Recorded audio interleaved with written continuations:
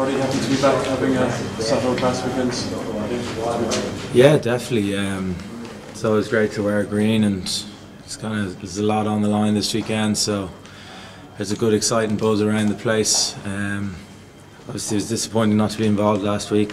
Obviously disappointing as a squad to lose the game, but we've got a game on Saturday and a chance to make it right again, so I'm looking forward to putting my best foot forward. I think the sense is, fellas like yourself, the job you did at Newlands, you do it again. You obviously have it in you.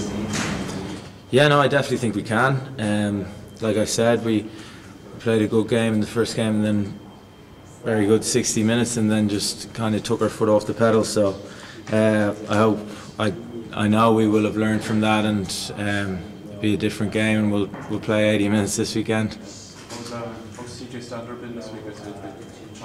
He's been raring to go. Sure, he was raring to go when he couldn't play the week before. He's that kind of player. He gives 100% on the pitch, as everyone knows, and he gives 100% in training as well. And no, it's great to see him involved again.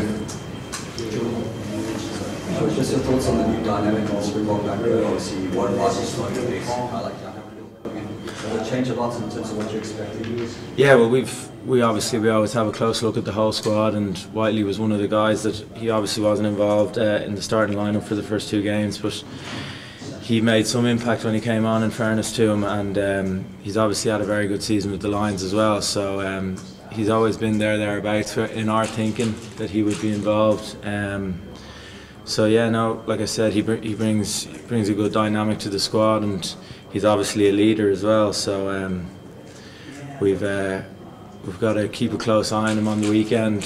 We can't give him as much free space to roam around and do what he did like he did last weekend. Jack O'Creel as well. He's like any of their back rows. He's a very dynamic, explosive player, and I'm sure he'll be raring to go if he gets a chance off the bench. Series victory win for you guys as a group of players and for us? What would it mean? Yeah. Well, it's obviously it'd be history. We're just thinking obviously about winning the game, and then that would obviously mean making a bit of history. It's not many teams come down here and do that, get a series win against the Springboks. So.